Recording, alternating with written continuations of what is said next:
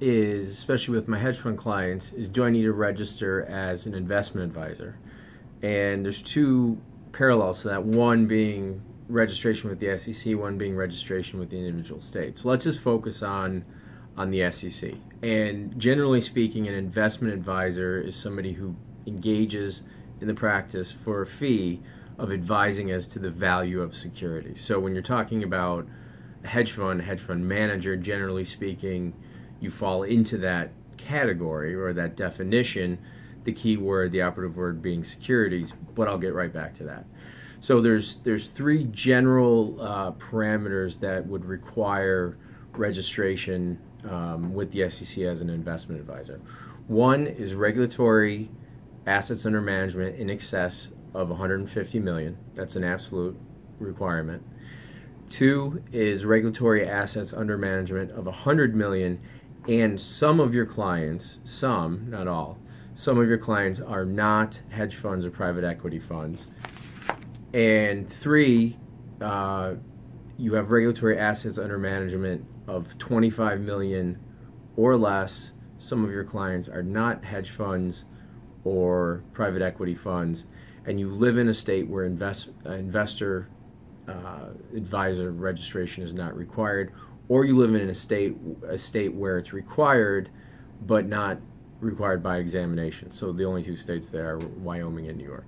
So you've got these three subcategories. The fourth is whether you generally hold yourself out to be an investment advisor, which is sort of a catch-all. But you have these three thresholds: 150, 100, 25 million. So for your startup funds, generally speaking, you're under 25 million. There's no compulsory registration as an investment advisor, and you don't have to do it. And depending on what state you're doing it in, you definitely don't have to do it. When you get up to 100 million and you have non-hedge fund or private equity clients, then it becomes required. So generally speaking, in that range up until 100 million, you're pretty much safe.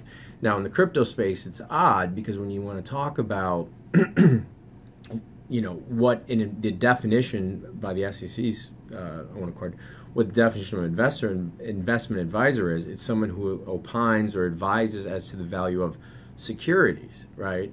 And so the question becomes, well, if I'm advising as to the value of Bitcoin, am I acting as an investment advisor?